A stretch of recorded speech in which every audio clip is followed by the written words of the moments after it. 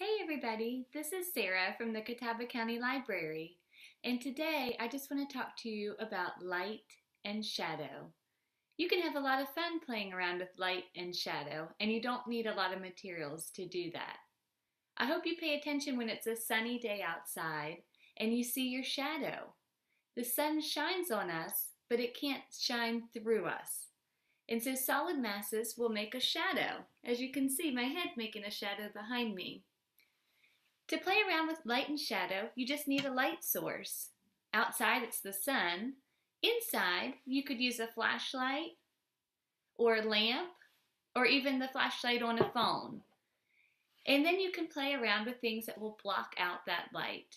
So the first one I want to show you is a tube shadow. All you need to make a tube shadow is any kind of toilet paper roll or paper towel roll, anything that makes that tube or that circle shape. The next thing you need is just any kind of recycled plastic. If you have an old Ziploc bag, you could cut a piece out, or cling wrap. You're going to cover the end with that and secure it with a rubber band or some kind of elastic. You can decorate your tube if you want on the outside. Sometimes we like to wrap colorful paper around it or draw on it with markers, but you don't have to. You just need the tube, the plastic, and an elastic band or rubber band. Then what you do is you want to cut out a shape. Any kind of shape will work. You could do letters or animal shapes.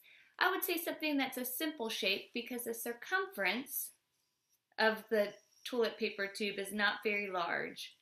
And so you need your shape to fit inside the circumference of that circle. I like to cut out stars, or this one has a moon shape on it. And once you've made your shape, you want to just tape it or glue it on the end where you covered the plastic. That's all you need to make a tube shadow. Now, when you shine a light on your tube, you're going to see that shape come to life on your wall. You can play around with the closer you get to your light source, the more I'm blocking out the light, and it's going to make a larger shadow. Or the further away, it's going to be darker but smaller. And like I said, you can make letters or other kinds of shapes and make them come to life on your wall. So that's a fun way to play around with light and shadow. Tube shadows. The next one you can do is even easier.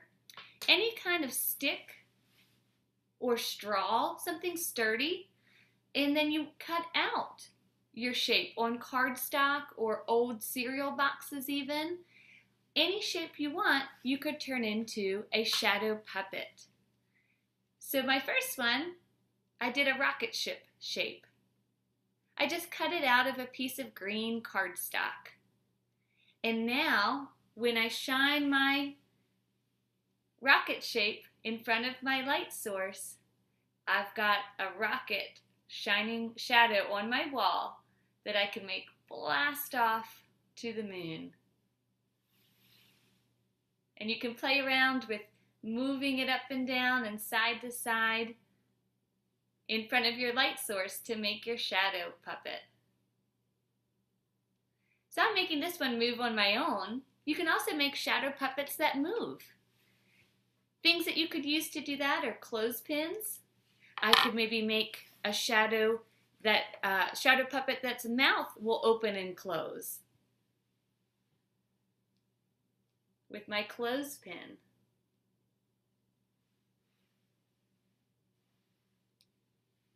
Or I can use what we call brads. They're just little movable metal clasps.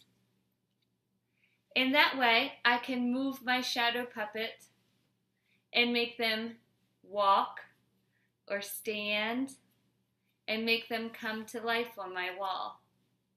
It's really fun to play with shadow puppets.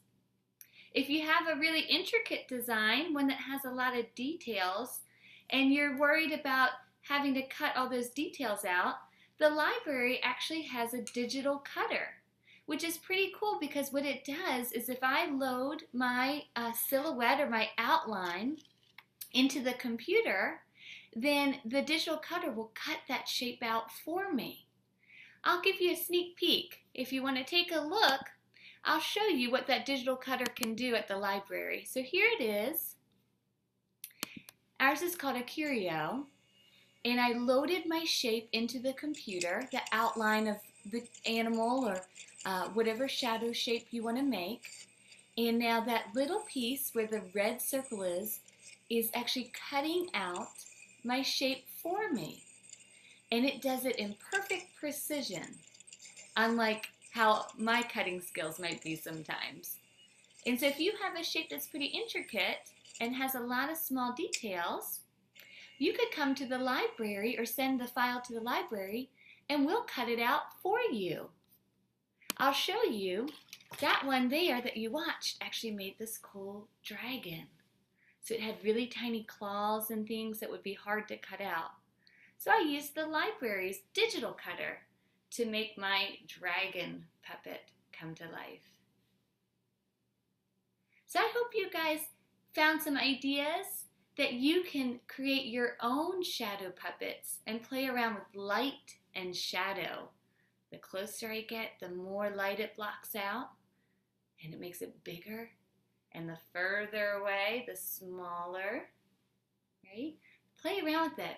And if you don't have any supplies, if you don't have any scissors at home or cardstock, you don't actually need anything but the wall and the light, because you could actually make some shadow puppets just with your hands. You can make a little bunny.